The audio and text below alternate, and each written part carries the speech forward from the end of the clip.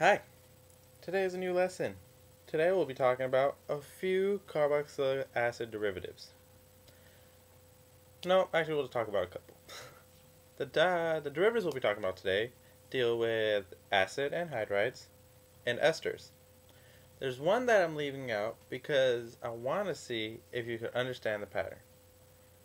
Because when we talk about these carboxylic derivatives, we're not just going to talk about how to get to these derivatives, but more so how to take the derivative and use it as a preparation for other compounds, such as producing an acid anhydride and then getting an ester or an amide or just another acid or primary alcohol. These are the ways and things that we'll be talking about today. But let's first start off with an acid anhydride. What is an acid anhydride, you ask? Well, there it is. You have an R group bonded to a C, to double bond O, bonded to an O, which is bonded to a C double bond O, and an R prime. Two different R substituents, or they could be the same. Next, we'll be talking from the acid anhydrides, which I have used as AA if you question what it means, to be able to see how you can make an acid, your ester, and so on and so forth. So here we have your acid anhydride. We're going to mix it with H2O to produce our acid. You got your R, C double bond O to your OH. Simple, right? Then next, we have our acid anhydride. We'll mix it with R prime attached to an alcohol group, and it's going to produce the ester. If you can picture it with the R, the C, double bond O, the O, it's going to substitute the H off the O and then produce the R prime. Make sense? Cool. Next, we'll be talking about how to make an amide group.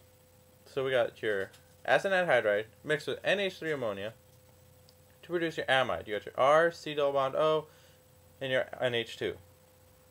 Next, we're going to have our acid anhydride, and this H is an H proton that can be used off of like an H2O or so on and so forth, or like an NaH, something to donate itself. It's going to produce an R, C double bond O, H. Now this, as we know, is an aldehyde. From this aldehyde, if we use the same reaction and compound to mix with what we used in the beginning structure of the acid anhydride, we can produce two primary alcohols. Because we got the R, C, it's going to be CH2 basically attached to an alcohol, which would be a primary alcohol. But you have two of them because of the acid anhydride. So those are basic ways of preparing an ester, an acid, an amide, and a primary alcohol from your acid anhydride, which is a derivative from your carboxylic acid. Don't forget. So next we'll talk about esters. We'll be going over the same type of compounds that we use to mix to produce different type of ending results as we did for the acid anhydride. Basic ester, right here. You have your R bonded to C double bond O, bonded to an O, bonded to R prime. It's an ester. So with ester, we're going to start with how to produce an acid. Now how do we produce an acid with an acid anhydride? Oh, that's right. We use H2O. That's funny. We used H2O for ester as well. And you're going to produce an acid. Next we're going to see, how do we produce an amide? Oh, we used NH3.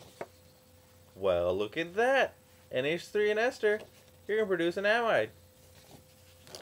As well, now if you have your H proton added, what are you going to get? An aldehyde.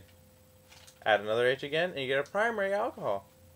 Now this next one is something that we haven't gone over, and it deals with Grignard reagents. And remember, Grignard reagent, the most common used one is MgBr, but it could be whatever R prime that you have, substitution would be methyl group, an ethyl group, anything, well, almost anything, attached to an Mg, and then the Br is just an halide that you can use, such as, we'll go BrICl, whichever you feel comfortable with, but in the end, it does the same reaction. So your ester mixed with your R double prime. Remember, because in ester, you have your R, C double bond O, R prime.